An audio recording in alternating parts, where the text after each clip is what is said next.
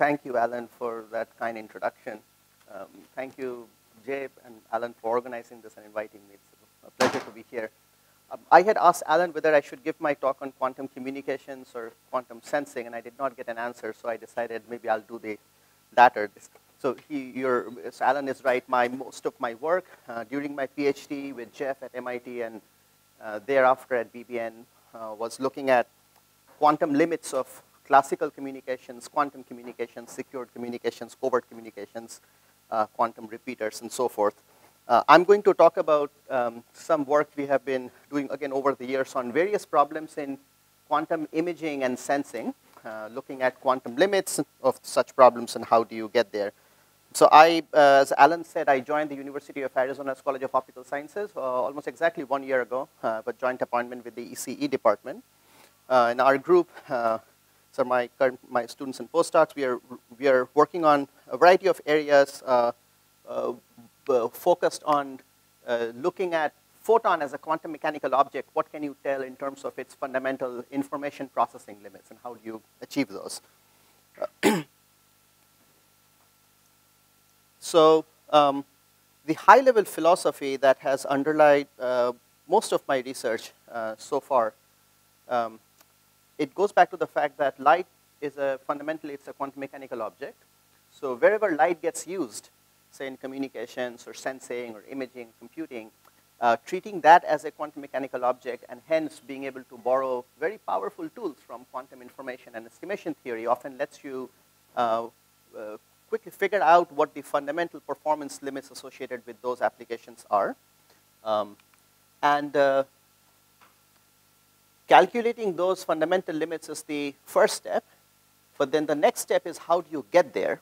How do you figure out how to build, for example, a receiver for optical communications, a problem I know that Alan has been very interested in, and also designing for, the optimal transmitters, codes, and so forth. How do you take that mathematical description of that fundamental limit, whether it be the capacity limit or a resolution limit or some sort of a performance limit, and translate that to a structured system?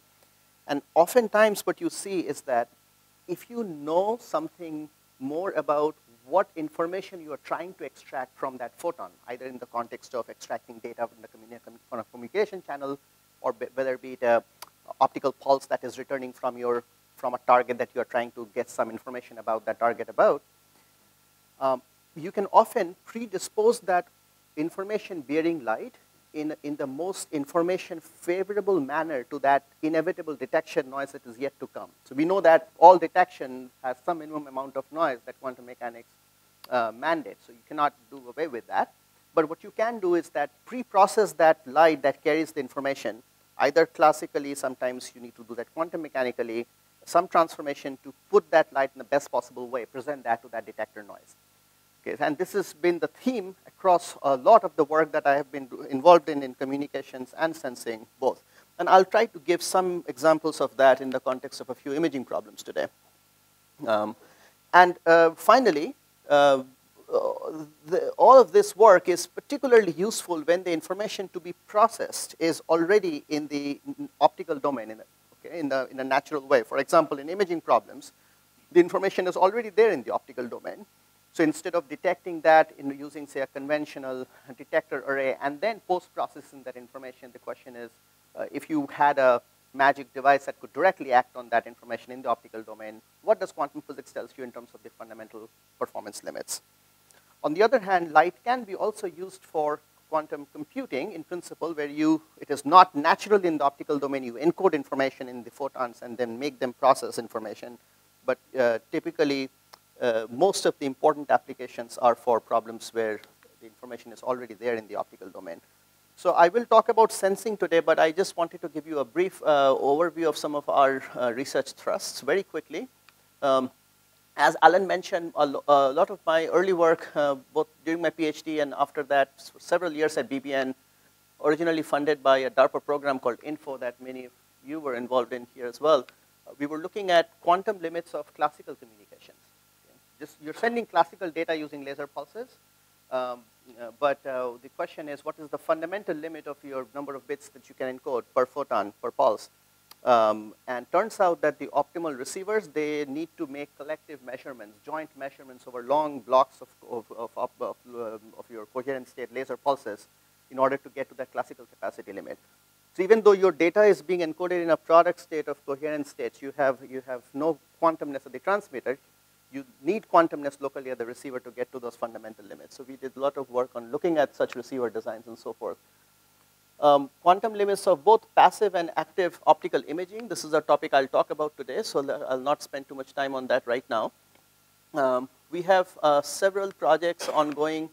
The orange ones are current projects. We're looking at QKD and related problems. So what does quantum mechanics say in terms of fundamental limits of sending data reliably and securely? Okay, so quantum key distribution is about sending data that is undecodable by an all-powerful adversary, as we all know about, here. But we also started looking at quantum limits of covert communications. It's an extra layer of security where you ask the question, how much data can be reliably transmitted that cannot be even detected, the communication attempt itself be hidden from an all-powerful quantum-enabled adversary. So you're hiding your information content within the Planck law-limited thermal noise floor. What are the information theoretic limits of that? And how do you realize such systems?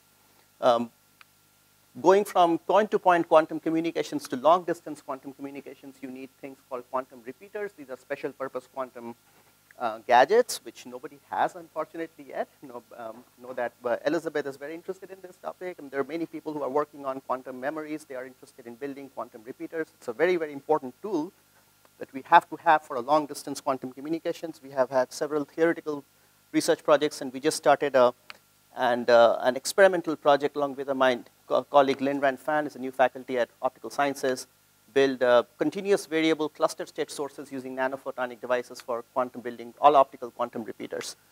We are also interested in quantum computing, but of a very special kind. I'm interested in continuous variable cluster state quantum computing, and we just started a couple of projects on that. And then eventually we are interested in quantum networking, building, not just building the repeaters, but how do you route information on a repeater network? If I had multiple entanglement flows on a quantum repeater network, how do those quantum nodes decide at what to do, what Bell measurements to do, what sort of quantum and classical actions to do so as to support the maximum rate region, maximum flows for multiple information flows? Okay, so with that, let me switch to the topic of discussion today, quantum sensing. So we all have heard of using quantum for sensing in many contexts. Perhaps the most the famous one that we all have heard about is the LIGO application, sensing gravitational waves. And that arguably is probably the only one out there that they are really looking into a practical use of using quantum states. In that case, it's a squeeze states of light injected into a giant Mach-Zehnder length parameter to get a better sensitivity of sensing a tiny phase modulation. Optical quantum sensing is typically good in situations where there is not a lot of loss. Biological sensing applications, so near field sensing applications in general, they are better for quantum enabled applications, and I'll tell you more about some of these application scenarios. But there has been work considering quantum using entangled states of photons for radar applications for target detection. I'll touch on this, a theory project we did some time back, that some experiments were done more recently. There was a suggestion of using entangled states for distributed sensing in a long baseline astronomy situation. Again, I'll talk about the notion of using entanglement for sensing later today. But there are the types of sensing applications can be roughly categorized into these high-level buckets. So when I say quantum sensing, what do we really mean? Okay. So first of all, as I said at the beginning, all light is quantum, and similarly, all detection is quantum. Right? But there are certain kinds of optical states and detection methods whose photo detection statistics or the result of that experiment cannot be described by the semi-classical theory of photo detection. You cannot describe by the short noise theory of photo detection. For example, states that cannot be represented as a mixture of coherent states, states that do not have a P function representation. So those are called quantum states. So this is what I would call a quantum state. because such states, its photodetection statistics cannot be described correctly by classical, semi-classical theory. So for optical imaging, sometimes you would see that there are problems where you are using quantum just as a tool to represent classical light for you to be able to have access to a much more powerful tool from quantum estimation theory, for example, to tell what the fundamental performance limit is. But when you get the answer for what that optimal measurement is, you might be able to hindsight describe the result of that system completely semi-classically. On the other hand, there will be examples where that answer might involve your receiver doing some quantum operations, like, for example, squeezing or some non-classical operation that cannot be described classically. So that's sort of my classification of quantum versus classical. Passive versus active is, passive imaging is where your scene is either naturally illuminated or self-luminous. You're not sending out photons to image. Active sensing is where I'm sending photons out to an object and looking at the return to get some signal out of that. Task-specific versus scene reconstructive, that is another classification of imaging problems where when I say scene reconstructive imaging, that's where I'm thinking about getting a pretty reconstruction of the scene, either trying to get a picture, or trying to make maybe do a measurement of the velocity field, or some sort of a continuous reconstruction of whatever parameter you're interested in. Whereas task-specific imaging is where you are trying to get something very, very specific about the problem that you're looking at. For example, whether or not there is a target over there. Or I'm looking at a constellation of point sources. I'm just trying to say how many point sources are there. Something very specific. You may not be interested in getting a good reconstruction of the scene itself. And if you know something specific about the scene, you sometimes are able to come up with very, very powerful methods to get better performance.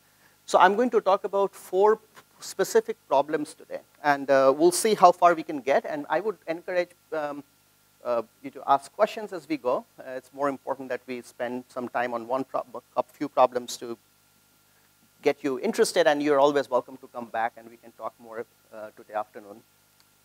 So I will start with a discussion of a very simple problem, but a very elegant problem in passive imaging, which goes back to a paper that was written by Man-Kei Sang at Singapore.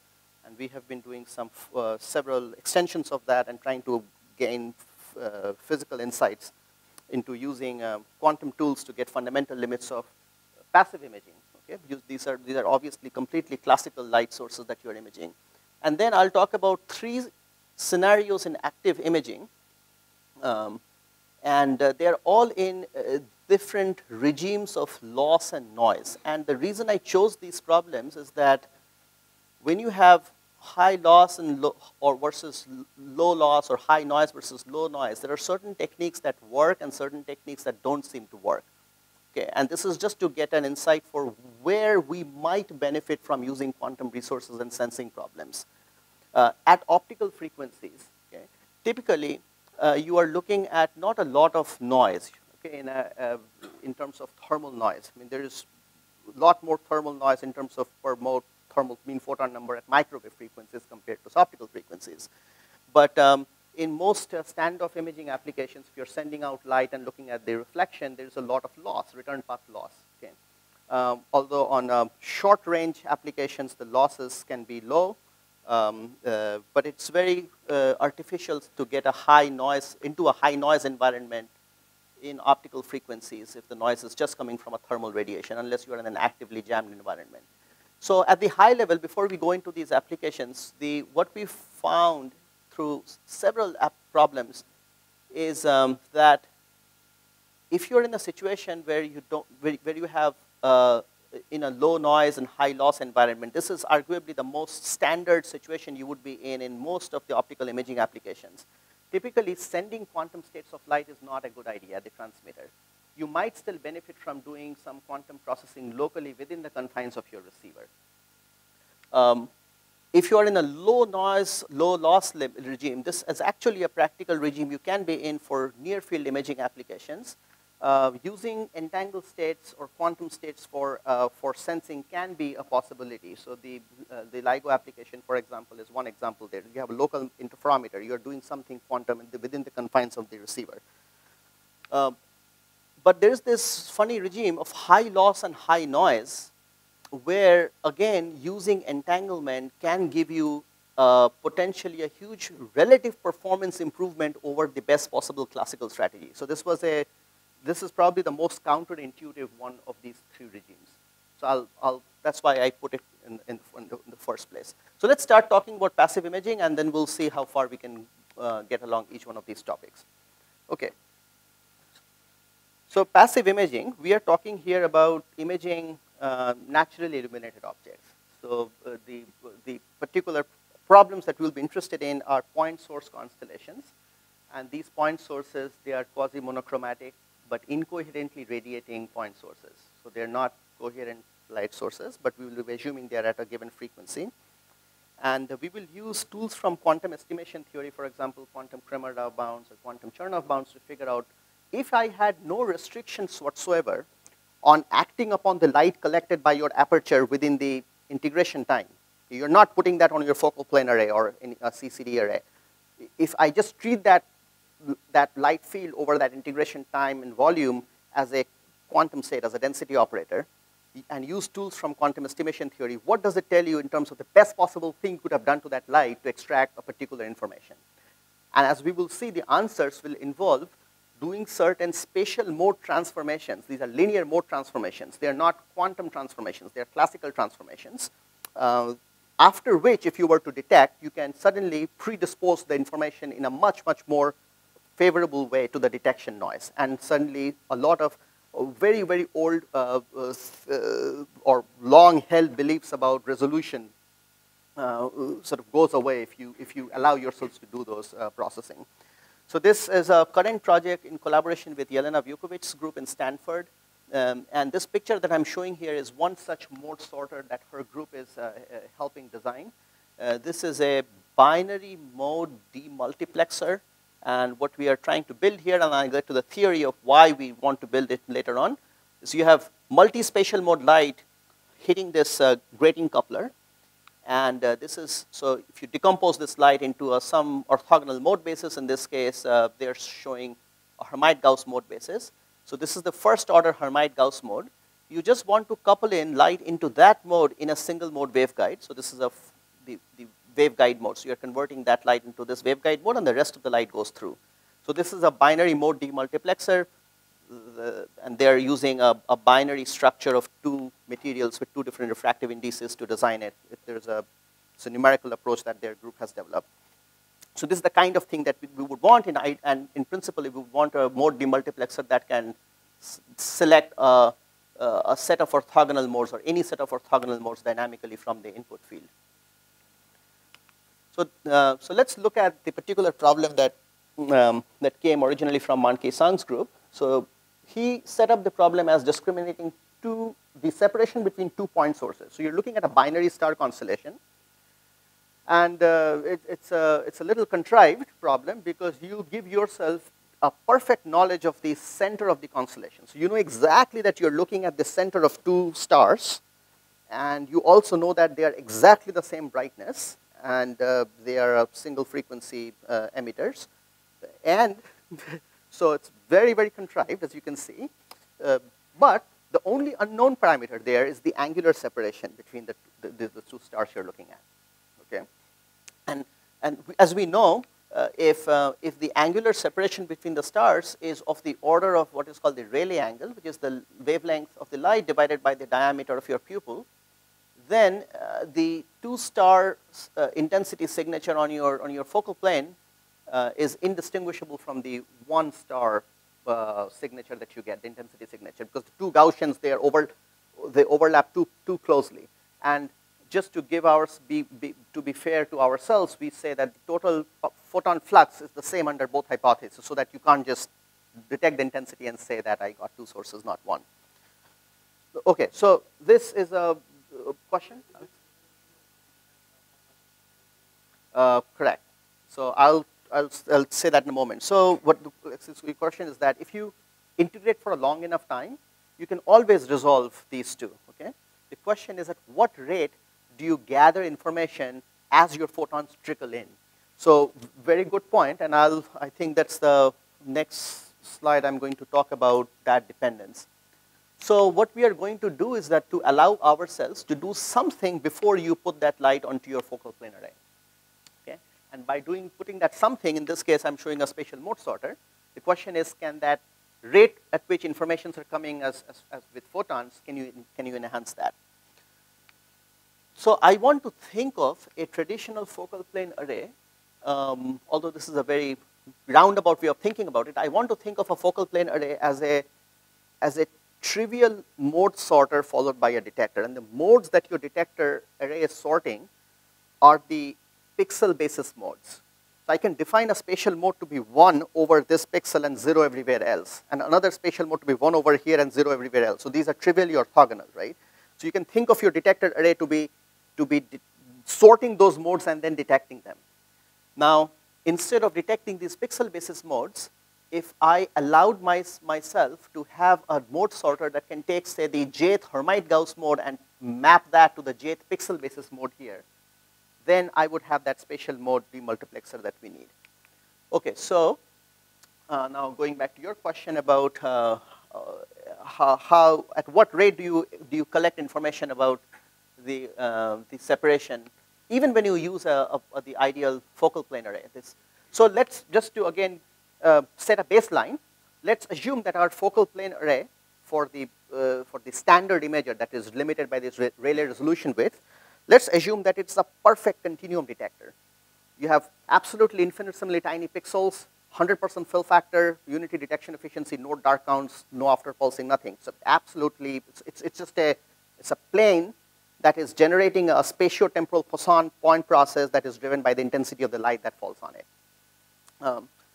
Now, even if I had that detector, it is limited by this Rayleigh resolution limit because the two intensity signatures, they just fall on top of each other when the theta becomes smaller than lambda over t. The mean square error of how well you can measure theta, which is defined as this, the average value of theta minus theta hat, your guess, squared. It goes as 1 over n, n being the total number of photons you integrated over the integration time. So this goes back to what I was just saying is that no matter how small my angular separation is, even if it is very, very small and smaller than lambda over d, I will still have a mean squared error decay as 1 over n. But then there is a constant that sits here, this constant of proportionality, which is a function of the actual angular separation itself and my choice of the receiver, how I decided to detect that light that came in. So for an ideal focal plane array, when theta goes to 0, this constant just goes away. So it just goes to 0. So if this constant becomes very small, then you have to integrate forever to get the MSE to go down. But when theta is, no matter how small theta is, this is not ever exactly 0, but it goes to 0 at theta equals to 0. So if you plot that, this f of theta, and I'm going to divide this f of theta by this constant. This is the value of this constant in the infinite theta limit. So this is when the 2 point sources are so far apart that you can perfectly you can resolve them. In that limit, this constant is 4 pi square over 3 sigma square. Sigma square, sigma is the width of the point squared function. Okay, so you get this curve, this black line over here. So see, this goes to 1 because I'm dividing this by this constant at a large theta. But when it becomes, theta becomes less than, so sigma is your lambda over d. When it goes smaller than that, it goes to 0. Okay, and then we ask the question that if you don't constrain yourself to building a receiver that way, if you just wrote down the density operator of the photon integrated over the integration time and say what is the best possible receiver and its performance, you get a very surprising result. You get that this f, it just stays at that value, 4 pi square over 3 sigma square, no matter how big theta is. Okay, and this was originally written in the paper by Mankey, and then we generalized it to an actual hard aperture pupil and did some additional work on that. But this result initially sounds very surprising that, well, it just shows that the Rayleigh traditional Rayleigh limit completely goes away. But remember that behind that result, there is also an assumption that we made that we knew exactly the center of the constellation that we were looking at. So we knew exactly how to resolve, how to point my mode sorter, where should I center my mode sorter in order to get exactly that performance. And this limit, this quantum limit, is actually attained by a particular mode sorter that separates all the sinc Bessel modes. The first mode is your PSF mode. This is the centered mode. If I had a point source in the center, then that's the signature you would get. This is the Fourier transform of the rectangular function. And there is a orthogonalization of those modes that you go from the 0th to first and so on. If you had a mode sorter that separated all the sinc Bessel modes is when you get that flat line. But I knew the centroid of the constellation, so I know exactly where to point that center of that sinc. Okay, so that's why we were getting that. But still, it is a very interesting result. We then said, okay, what if I had an extended object? For example, you had an object like this, and you're looking at the object and then trying to find its length. So if I model this as a continuum of point sources, and again, we assume that we know exactly the center of where you're looking at, and that the intensity is uniform. It's a uniformly radiating object. You again get a very similar result, that you get the quantum limit calculation. This is the performance of your classical ideal image plane detection array. And then in this case, a Hermite-Gauss mode sorter gives you the performance limit. It matches the quantum limit. And we assumed in this case a Gaussian aperture. So if I had a square aperture, then the optimal mode basis will still be the sinc Bessel mode for this problem. And these Kramer-Rao bound mandated performance limits, these are just, they give you only bounds on the mean square error, but the true mean square errors also show the same performance improvement. Then we said, okay, what if you had a hypothesis test to do? Okay? Instead of guessing the separation between the 2 point sources, you knew that there was either 1 point source or 2 point sources, and you are trying to do a hypothesis test. In this case, you are interested in minimizing a probability of error. Okay? If you're familiar with quantum Chernoff exponents or quantum Chernoff bounds, the problem that we are looking at here from the mathematical standpoint, you look at the number of temporal modes over your integration time, which is roughly the product of your integration time and your optical bandwidth. Each temporal mode is excited it's an IID quantum state. Under one hypothesis, you get, say, rho 0 tensor m. In another hypothesis, you have rho 1 tensor m. M is the number of temporal modes. And if you write down the minimum error probability of telling them apart, it goes as e to the minus some constant called the Chernoff exponent times the number of temporal modes, which is proportional to your integration time and hence proportional to the total number of photons you collected during the integration time. And what we found is that if I use a direct imaging, an ideal focal plane array, that this constant, this goes as theta to the 4, where theta is the separation, whereas the optimal measurement gives you a better scaling, theta square scaling. And in this case, again, we found that this binary spatial mode demultiplexer that just separates out the 0th order mode from the rest of the light gets you exactly the quantum limited performance. So something I should say here, remember when we saw this flat line and this focal plane array's performance, I didn't talk about the red and the blue line here. So if I had a mode sorter that instead of separating all the sinc Bessel modes, if it only separated the 0th order mode, meaning this function, the sinc function, from the rest of the light. So this is exactly what that picture I showed you in the very beginning, where you have multi-mode light falling in. I am separating one mode and letting all the light pass through. So you're just separating 2 modes. You have only 2 detectors, 2 bucket detectors. You have no resolution. That gives you this performance given by this blue line over here. So it goes actually very close to the quantum limit at 0 separation or small separation. Whereas even a gigapixel array, a traditional detector array, the performance goes to 0. So that binary spade also works for this 1 versus 2 problem. So now we say that, well, these were all sort of contrived situations where you gave yourself the knowledge of the centroid. But ideally, you want, when you're doing a comparison between the classical detector and the best possible thing you could build, you would want to give them the same priors. So if you start with a situation, question, yeah. Just going back, Yeah. When theta goes to 0,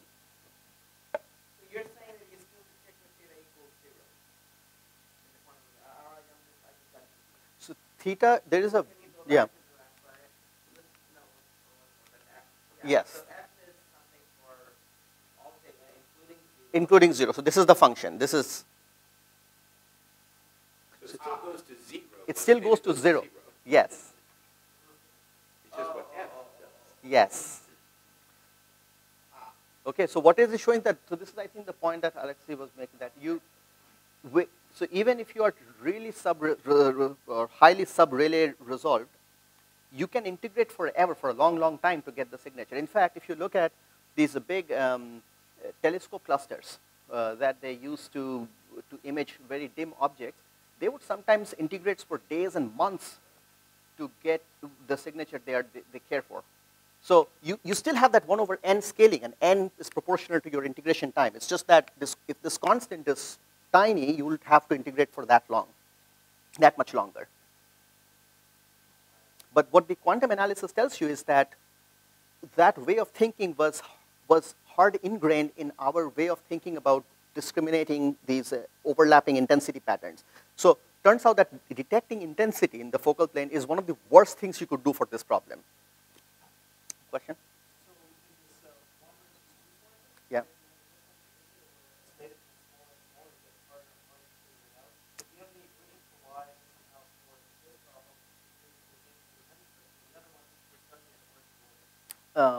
Again, a good question. So the answer to that question is that it does always get harder when theta becomes smaller and smaller. So when I first saw Monkey's paper and that flat line, it does seem very artificial that theta should stay flat when theta becomes small. The reason it stays flat is because you give yourself a lot of prior information. You know exactly the center of the constellation where to look. Now, one would say that for the 1 versus 2 problem, we are doing the same. But then when you allow yourself not to have that knowledge, when you say that I don't know where to look, perhaps I take my whole integration time and divide it up into 2 segments, where I dedicate the first segment to just estimating the center of the constellation. Okay? I'm not trying to resolve anything. I'm just trying to say where is the light coming from, using a standard focal plane array. And then using that noisy estimate of the centroid, I point my mode sorter for the latter half, for the latter fraction of the integration time. Then what you would see, you would still see an improvement over focal plane array, but this line, this flat line, will just still crash to 0. So that it's staying flat. In fact, there is just a singularity here. Only at theta equals to 0, it is not 1, but anything greater than 0, it is 1. So it's a little artificial because you are giving yourself that prior information. In fact, that's exactly what I was going to talk next, is this 2-stage receiver, where you dedicate an alpha fraction of your photons to detecting or estimating the centroid of the constellation. And thus the mean square error of gauging the center of the constellation goes as 1 over n1, where n1 is the photons collected during that first stage. And then after that first stage, you implement a binary spade, spatial mode demultiplexer, using the rest of the photons. And you do a maximum likelihood estimate of the separation based on all the information you have collected in both the stages. So what you see here is that, so this was the flat line I talked about. This is the total number of photons integrated. For that number, you have this ideal binary spade, and this is the ideal direct detection. So this is just 2 modes. And this is the full direct detection camera. This goes to 0. So first, if you do a calculation and say that if I dedicate a certain fraction of your integration time to using direct imaging, but just to get the center of the constellation, okay, just to gauge where the center is, and then calculate the quantum Fisher information on the rest of the light, meaning you're saying I'm going to gauge the center or estimate the center using an alpha fraction of my integration time, and then after that, I'm saying I'm just going to use the best possible thing that physics allows me for the rest of the integration time. And then the performance that you get is depending upon what alpha is, you get these lines here for your Fisher information, normalized to the infinite theta limit performance, which is this flat line. Clearly, when you have integrated lots of photons for the first stage, your estimate of the center is very good. So your performance is still very close to this flat line, but it does go to 0 at theta equals to 0, unlike it's staying flat. And if you have integrated fewer and fewer photons, obviously the performance is lower. But then what we do is that for the same alpha, we calculate what if we gave a binary space to that second stage, binary spatial mode demultiplexer. And what you see is that at low angular separation, the performance is very close to when we did not restrict the receiver choice for that second stage. So with that in mind, what we said is that, well, this is just an indication that this two-stage camera with a binary spade might be something that outperforms the direct imaging performance, and it does without the knowledge of the centroid. So if you see this plot, just look at one of these and forget about these black lines. Just look at, this is mean squared error. By the way, this is not Fisher information. This is the true mean squared error using Monte Carlo simulations my student Michael did, times the total photon number collected during the integration time normalized to your sigma square is the width, the Rayleigh width. This is the performance of the direct detection, meaning if I gave all my integration time, alpha equals to 1 means my entire integration time is given to an ideal focal plane array. Whereas different choices of alpha, it gives you different performance, and as you can see, there's a trade-off. I want to, if the longer I spend in the first stage, I get a better estimate for the centroid. So my second stage works better.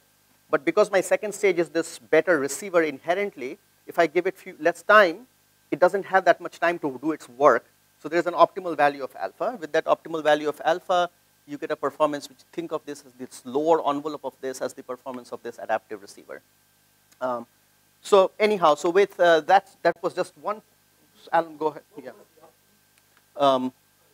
So the question is, what is the optimal receiver if I don't have the knowledge of the centroid? We still don't know that yet. In fact, what this result shows over here is that the optimal, so see these lines, what were these lines? Just to remind you, we were giving a certain fraction of your integration time to a focal plane array to determine the centroid. And then we are saying, I don't want to restrict what you're doing for this latter stage, okay? But the fact that these performance is going down as theta increases, this tells us that using direct imaging, that focal plane array for estimating the centroid was not the best thing. It sounds like it's the most obvious thing to do if you're trying to just see where the light is coming from. But that is not the quantum optimal receiver for estimating the centroid. So this result does not show this the best possible thing you could ever do, but this lower envelope, the fact that this is below this performance of an ideal focal plane array shows that this particular receiver. That particular separation, one or the other, some ratio is better than Yes, exactly. And something that I'm not showing here, just still work in progress, is that you can determine that when to switch your photons from the first to the second stage dynamically during the integration time. And when you, so you don't have to a priori know what the separation of the constellation is. And then with direct detection with an ideal imager, Mm-hmm. why can't you just take that infinite spatial resolution Mm-hmm. image and transfer it more to the spatial mode separation in software? In software? That's excellent question. So so what Alan is asking, why cannot we just take the data out of your focal plane array and then do the mode separation electronically in software? And again, the answer goes back to what I said in the very beginning of my talk, is that detector, you're letting your light hit with the Poisson shot noise right when you detect it, right? At that point, your information is gone. It's gone to some level, okay? You cannot recover that back by any means. This is kind of like the same sort of philosophy that goes behind things like the Dolinar receiver, which you know of. You want to do something to the information-bearing light field before you detect it in the best possible way. Okay, so let me not dwell too much more on this. We are working on looking at quantum limit of parameter estimation from a general multimode classical field. Multi-parameter estimation problems get even more hard.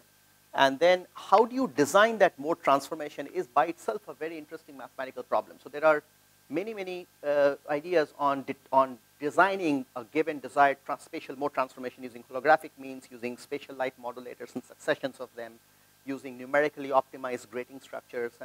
But there is no very nice map that you can take from a unitary matrix description of a mode transformation on a certain set of basis, a certain mode basis, to a physical design of a volume medium that can implement that mode sorter. Question? Now, it seems that everything you're doing here is really classical. You're using Exactly. This is the case where you talked about where you're using the quantum analysis to do perhaps a more efficient analysis of something that's really a classical problem. Exactly. If you knew if you're willing to do the work, you could have done it classically. But the quantum thing is a real boom. It's exactly. Now, given that it's the whole mode separation is completely classical, could you imagine perhaps an even more optimal approach where after you switched, say, to mode separation, because that mode separation can be mapped onto a space where it's also giving you the centroid, where you're continually adjusting what the mode separation is based on what the centroid is from your last set of mode separation. Yes, that's an absolutely very interesting question. So I'll address the first one first. So this is a classical, as you said, the answer came out to be something that was classically describable. Even though we use quantum tools to arrive at that answer, it came about magically, and that we found that once you have the answer, it is describable classically. I'll get to another problem, also involves classically correlated thermal light. Okay? And there, the optimal measurement for that problem turns out to involve two-mode squeezing operation. Is not describable classically.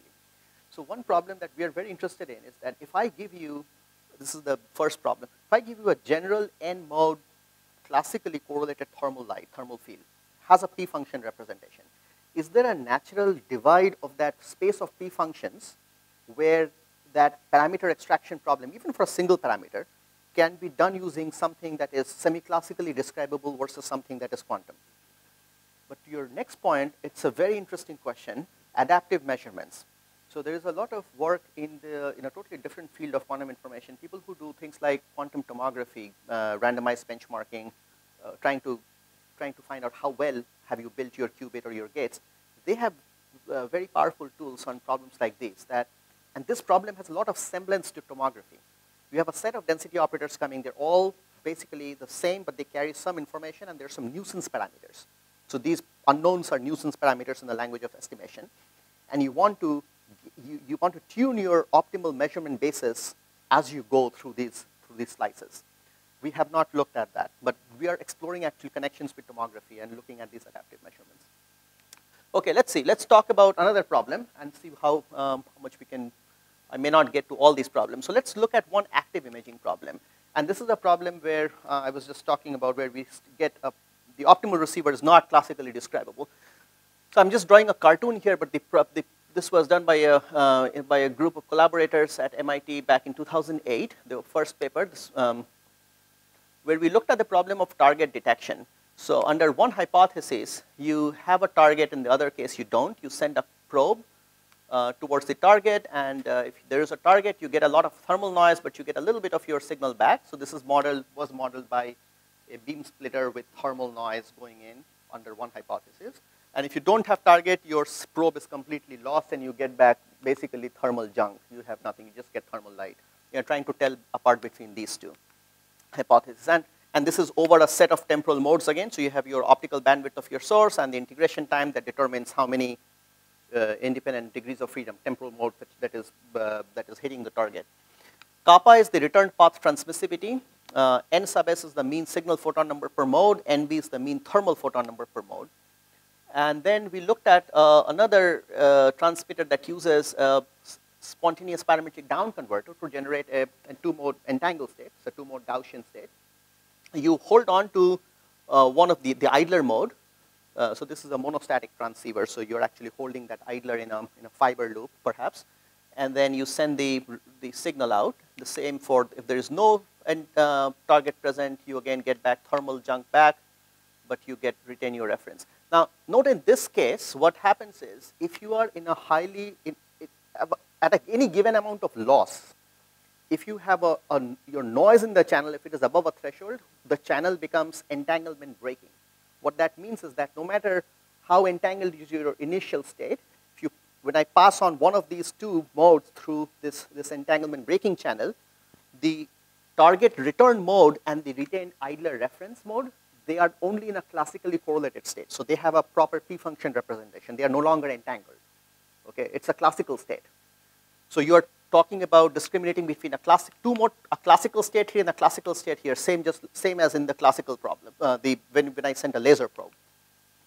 But for the entangled state transmitter, my colleague Baris Erkman, he was also then a student of Jeff Shapiro, we analyzed a particular receiver that uses a nonlinear medium, an optical parametric amplifier, to mix the target return mode and a retained reference within a receiver.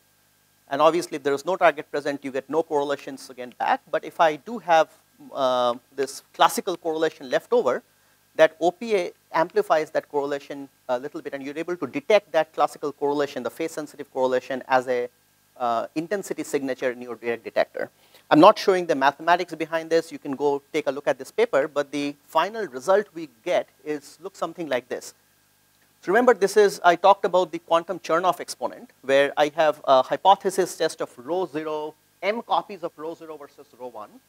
Your minimum error probability is upper bounded by 1/2 times e to the minus m times this Chernoff exponent, where this bound gets tight when m is high. Okay, so it's asymptotically tight bound. So what we find is that if I use a coherent state probe, my Chernoff exponent is given by this quantity, kappa ns over 4 nb. So this is, you can think of this as a signal to noise ratio. Kappa is the transmissivity, ns is the mean transmit signal photon number. So this is the return photon number per mode. This is the noise photon number per mode. And if I use this SPDC transmitter, but with an optimal receiver, we don't know what that receiver is. That optimal receiver, you get a factor of 4 improvement in the signal to noise ratio, meaning it's a factor of 4 in the error in the exponent here. So xi becomes factor of 4 higher. Okay, and this receiver that Baris and I developed in the last that PRA that I showed, that got us a factor of 2 improvement over the classical, but we could not get to this factor of 4. And after that, there were several attempts and several interesting special cases that I'm not going to talk about, but this problem from the 2009 paper, it remained open for about 9 years until last year. Jeff Shapiro's group, they found a receiver that gets all the way to the factor of 4 improvement, and I'll show you that in a second. But even this receiver, the one that I just showed, this OPA receiver, requires quantum mechanics to correctly explain. So even though the light that you were trying to discriminate towards classical, it has a pre-function representation, it gives you a performance improvement over the best possible classical transmitter you could have started with. So that starting with that entangled state leaves you with a classically correlated state that is more powerful than what you could have had if you started originally with a classically correlated state. Okay, so now this 6 dB of improvement in signal to noise ratio only happens, interestingly, in this bad regime.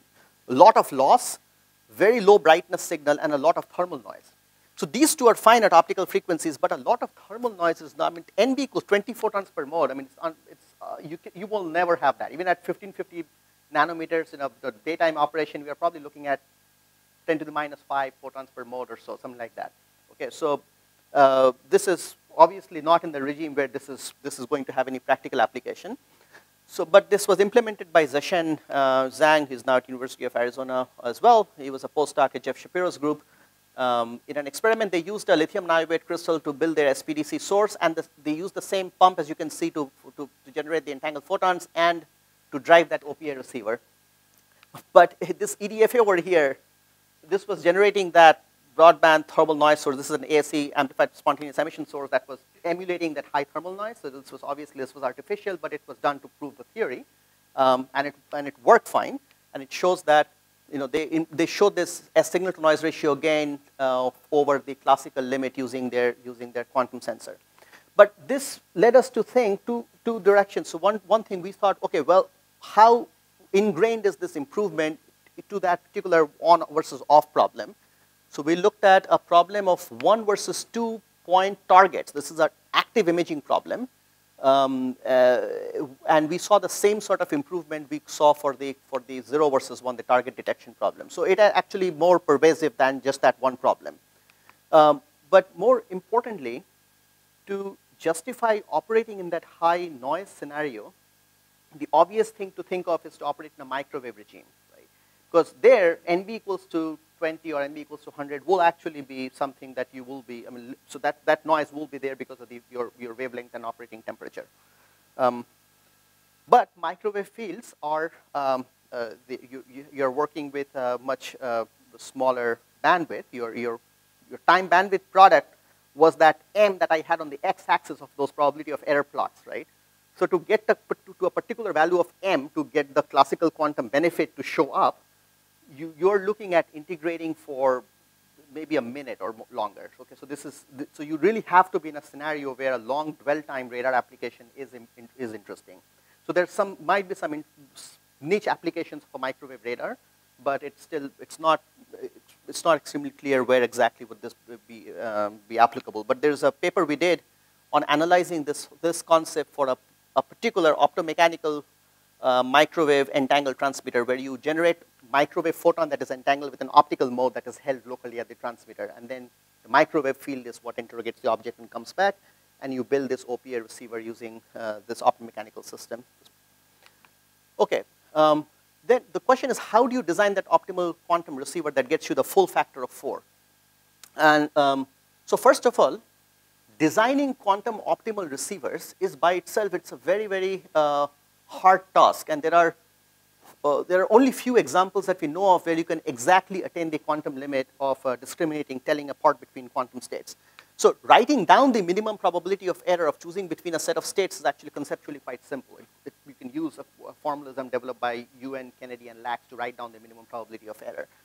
But there was, I think the only clean example of getting exactly to the quantum limit of discriminating two states is that it was developed by Sam Dolinar in his PhD thesis many years ago, telling apart between two classical states of light, two coherent state pulses.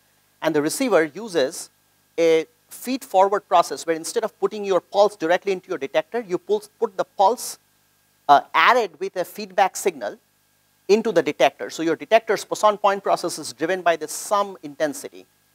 And then every time you get a photon click, you switch between applying one signal versus the other in this port. And miraculously for this particular problem, Dolinar found that you get exactly to the quantum minimum error probability limit of telling apart between two coherent states. And this concept doesn't even generalize to 3 coherent states. I mean, in fact, we believe that this exact idea does not work for 3 coherent states. You actually need something more quantum within the receiver. You need things like squeezing. But this is what inspired Chuntao Zhuang, who was a student of Jeff, who's also studying in the University of Arizona this January. He was inspired by the Dolinar receiver, but for this quantum illumination problem that I talked about, he said, what if I was allowed to, because you're trying to sense phase-sensitive correlations between two-mode Gaussian states. He said, instead of allowing you to switch around or feedback the displacement, which you do to tell apart between minus alpha and plus alpha, which was Dolinar's intuition, is that you take the whole constellation and move it around the x-axis on your phase space, and then use photon detection signature to tell which one is more likely. He said, I'll use a Dolinar style feedback, but on squeezing instead of displacement. Okay, so in fact, his schedule of applying this squeezing to your two-mode light mimics exactly Dolinar's schedule for switching displacements. And they were able to get this entire factor of 4 improvement that we had proposed in that paper 10 years ago using this receiver. So this was not experimentally implemented, but this is just a theory paper from last year. So going back, so we just have seen 2 problems, right? In the passive imaging problem and then this active imaging problem. We saw 2 problems where you had a single parameter encoded in an N-mode state. Both cases, the state had a proper P-function representation. It was a classically correlated thermal state. And in one case, we found that the optimal receiver was describable classically. In the other case, the optimal receiver was not describable classically. So is there a natural boundary of the P functions of these classically correlated states for where you really need quantum resources to get to the fundamental performance limit? And this in the most general form is a very hard question, but we're looking at some special cases of it. Okay, so I think I'm at the very end of my presentation, so I'm going to just show you very quickly a couple of slides from my next section, and then I'll leave the the rest and the more detailed discussions to after my talk. When you are in the low loss, low noise regime, so you're looking at things like a very local imaging problem, like a metrology problem. You're trying to gauge a sense a little bit of phase modulation in a biological sample, for example. We all probably have seen this in some form or the other. There is a standard short noise limit versus a Heisenberg limit in the sensitivity of sensing a phase. So you have an unknown phase, you have n photon budget, and you can prepare a quantum state where you can retain some entanglement, and then you do a measurement to gauge the unknown phase. If I use a classical state, your variance of that estimate scales as 1 over n. Quantum mechanically, if you use things like Noon states or squeeze states, or there are other example states where you can get a sensitivity of 1 over n squared. So this has been known in the community for a long time. And what happens is that if you have losses in your interferometer, you never get that 1 over n scaling, but you never get that 1 over n square scaling. You start out looking like 1 over n square, but you get a 1 over n scaling as n becomes high. But where that constant factor gap between the classical performance is driven by how much loss you have in your system. A few years ago, Ian Bonsley's group, they looked at generalizing this problem to an entanglement-assisted sensing. Okay, so they said, what if you had D phases, and they're all unknown, but you have still a photon budget of capital N mean photon number, but you get to split them between these different D modes. What is the optimal state that you should use that minimizes this sum variance of these thetas, the unknown phases? If I take those N photons and chunk it up into small classical states, coherent states, for example, or any classically correlated state, I get a performance that goes as D squared over N. So see that 1 over N over here is still there, but you get a D squared. I could take those N photons and slice it up into N over D chunks for each mode, and use an individual quantum sensor for these individual modes. I could maybe use a Noon state for each one of these modes. Then I retrieve that 1 over n squared scaling, but you get a D squared becomes D cubed, which is worse. So this is bad because you're increasing the variance.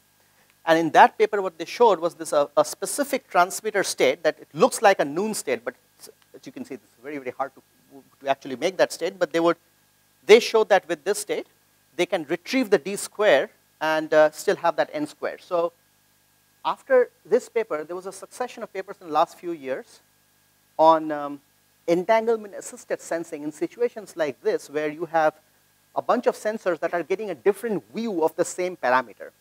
Okay, so think of, you have, we talked about the LIGO example, right? So if you have multiple LIGO stations, different points, you're sensing the same gravitational field, but somehow they have access to entanglement that you could use to collectively probe. So what this kind of result showed is that you can go beyond what you can get with using squeezing independently at those sensors.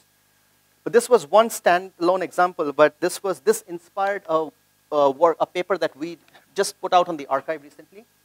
This was sort of very, very specific problem, okay, of sensing a small deflection of an optical beam. So you're in the near field regime, meaning you're in a diffraction limited near field, means your transmitter area, aperture area product divided by lambda L squared is bigger than 1. So you can have multiple spatial modes that are almost lossless propagate over that regime, over that distance. And you're trying to estimate a small deflection. So if I give you a optical bandwidth, integration time, total power, and whatever choice you might want to make on the receiver, what's the best way to use that photon budget in order to make a transmitter that gives you the best sensitivity? Now, this problem shows up in a variety of actual sensing problems. Probably one of the most important ones is atomic force microscopy, where you sense a small deflection of a cantilever by bouncing off a laser pulse, and that longitudinal displacement translates to a lateral displacement. This appears in pointing acquisition and tracking for laser beams for optical comms. And here, the intuition was that these different spatial modes, the orthogonal spatial modes that you can accommodate, and the temporal modes, they all have a different view of that deflection, of that beam displacement. Okay, and when you write it down mathematically, it shows up as a giant Mach-Zehnder-like interferometer array, where each one of these modes are seeing a different phase modulation. And we see a very similar style of result that we found that if I use a classical probe, so this MT is the number of temporal modes over the integration time bandwidth product. MS is the number of spatial modes, which is roughly equal to the Fresnel number product. And if I use a classical probe, I get a performance that goes as 1 over square root of the total power times total integration time. if I use a spatially entangled probe over these spatial modes, but temporal modes are still unentangled, this is sort of a product state transmission, you get a 1 over p times square root of t, and if I use a fully entangled transmission, and this one gives you 1 over pt. So very similar to what we saw before, but the difference was that in this case, your transmitter was a correlated, it's a multimode entangled Gaussian state transmitter. So this is not like that generalized noon state. So this is something you can actually build, write down a prescription for building in an experiment. And people have demonstrated highly multimode Gaussian states of entanglement in a lab. So that brings me to the last thing I wanted to say. So we talked about sort of the two regimes of high loss, high noise, and low loss, low noise. But the most interesting scenario for optical imaging is perhaps high loss and low noise. I mean, that's the most practical scenario you would be in. And as I said at the very beginning of my talk, is that in that regime, you don't want to send a quantum state. It's a bad idea to send a quantum state in a high loss environment. It was only in high loss and high noise situation where you can win by sending a quantum state over the best possible classical state that I talked about in the quantum illumination part of the talk.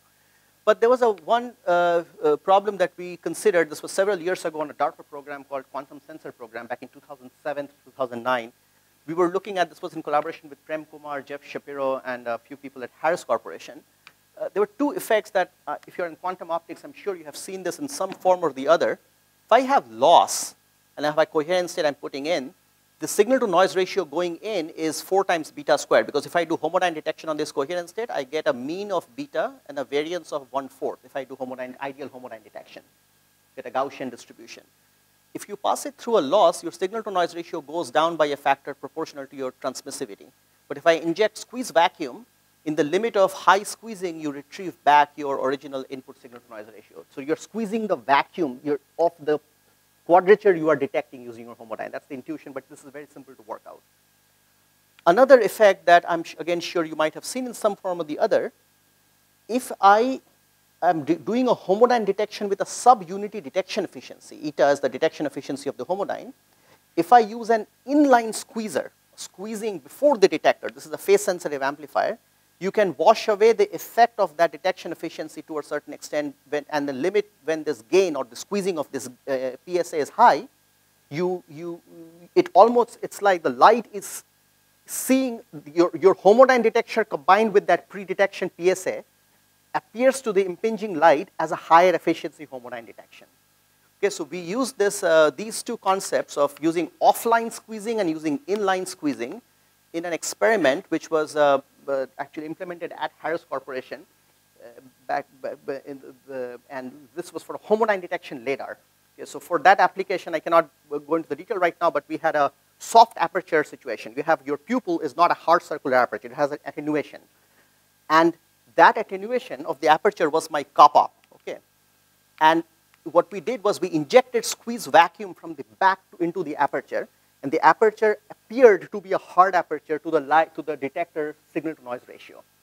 And we had a phase-sensitive amplifier before the detector array to make the detection efficiency higher. And using this, so this is just as we increase the squeezing of the squeeze vacuum injection, as I increase the squeezing in the PSA, your signal and your noise power spectrum, this is how sort of they compare. The blue is the signal, red is the noise, so this is the best. And we did a simulation with the US Air Force test target. You can see the performance improvement. The signal to noise ratio shows up as a resolution improvement. And we did a simple experiment showing that using 2-point sources. So anyhow, so we have talked about a variety of different applications. I want to end here with a sort of high-level summary of what we talked about today.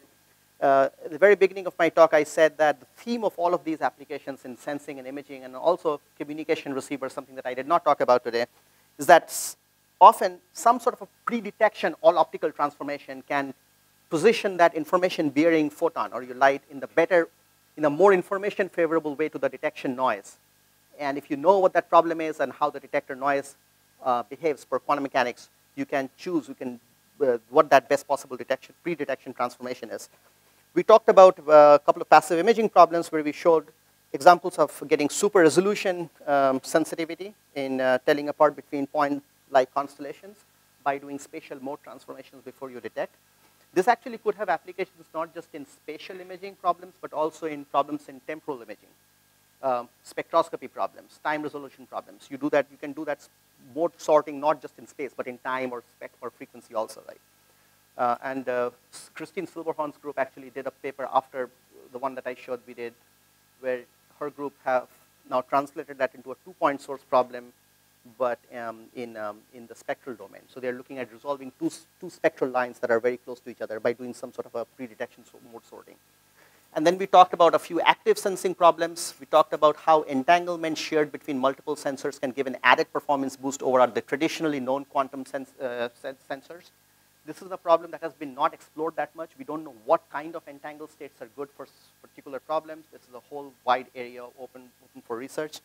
And then we saw that quantum sensing typically is most promising in a low loss setting. But if you're in a low loss and in a high loss setting, but if you have also high noise, then quantum radars may have promise. Although it seemed like the high noise to justify that you want to be at a microwave wavelength, but at a microwave wavelength, to get the quantum classical separation to work out to a reasonable amount, you need a very long dwell time. You need a long integration time. So you have to be in the right application scenario for it to make sense. And then finally, we saw some examples of a completely classical imaging scenario. You're using laser pulses, but using quantum stuff within the confines of your receiver can give you better performance. This is what we also see in classical communication applications too. Okay, with that, I'll stop and take any questions if there is time. Thank you.